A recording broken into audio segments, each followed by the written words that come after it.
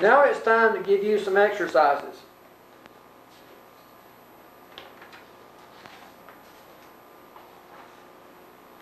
You won't be able to see them all at the same time, so you're going to have to copy, and then I'll show you the rest of them as you get down to them. Let's look at the first exercise. Evaluate 7x squared minus 4 divided by x squared plus 2x plus 3 for x equal to 5. You need to go ahead and write this problem down and then wait for me to give you the rest of them. The second one, give the excluded values for the following. And I'm going to give you 3 problems to give the excluded values for. So again, the directions. Give the excluded values for the following. And then the problems, A, 2x squared minus 5x plus 3 divided by x minus 8. B, x squared minus 4 divided by 6. C, 2x minus 1 divided by x squared minus 25. Once you have copied all 3 problems, stop the tape, work the problems, and then restart the tape to check your answers.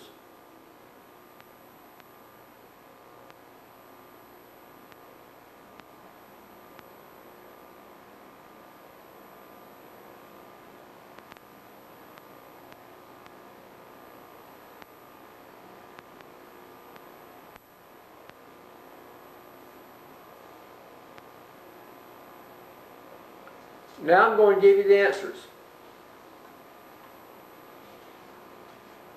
The answer to the first one is 9 halves. Now, the number that you got after working it at first can be reduced. So if you have a kind of a weird looking number, go back and see if you can't reduce it to 9 halves. You should be able to.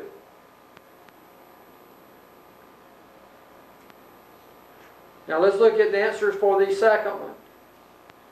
2A. 8 is an excluded value. 2B. There are no excluded values. Your denominator is 6. 6 can never be 0. So you have no excluded values. For C, negative 5 and 5 are both excluded values. In your last tape on polynomials, you had function notation, like f as a function of x and g as a function of x. The same type notation can be used to denote algebraic fractional functions.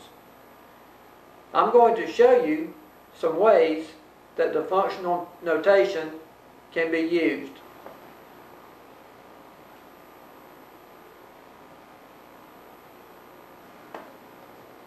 Let's look at the algebraic fractional function. A as a function of x is equal to x squared minus 5 over x squared plus 1. And let's find A evaluated at 0. So let's find the value of the function for x equal to 0.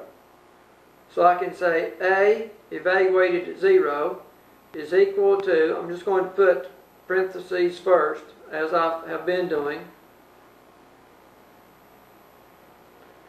And I'm going to replace the parentheses by 0, because we're saying that we're going to evaluate the function for x equals 0.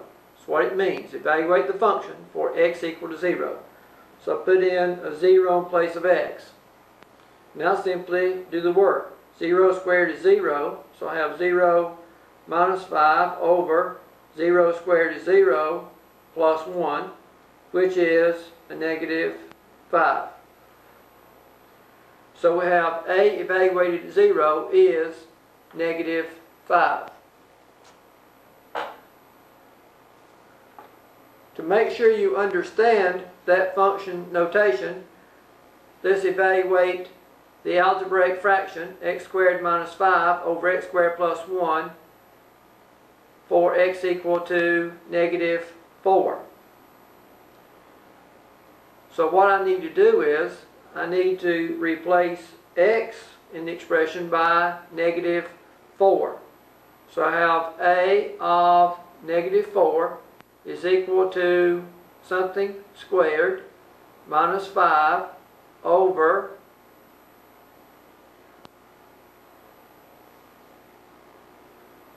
something squared plus 1. Now the something in this case is negative 4. So I'll put negative 4 in the parentheses.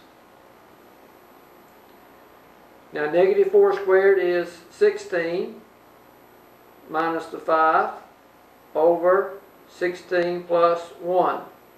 16 minus 5 is 11. 16 plus 1 is 17. So we get 11/17 as the answer.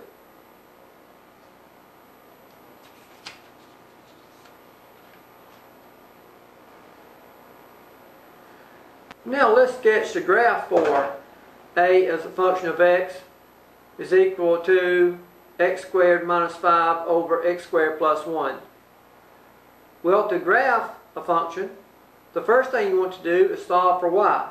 Remember, this is just another way of writing y is equal to x squared minus 5 over x squared plus 1.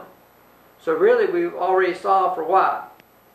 Now I need to make a table of values.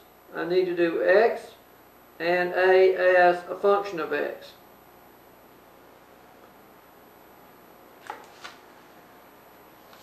Well, let's look at negative 4, negative 3, negative 2, negative 1, 0, 1, 2, 3, and 4.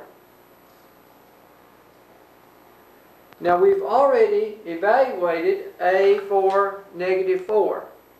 And we know the answer there is 11/17. So we know we have 11/17. We've also already evaluated a at 0. And the answer is negative 5. So for x equals 0, the answer is negative 5. Now if we notice, if I replace a negative 4 by positive 4, it's going to be the same answer. Because a positive 4 squared is also 16. So I end up with the same thing. So I also know that for x equal positive 4, the answer is 11/17.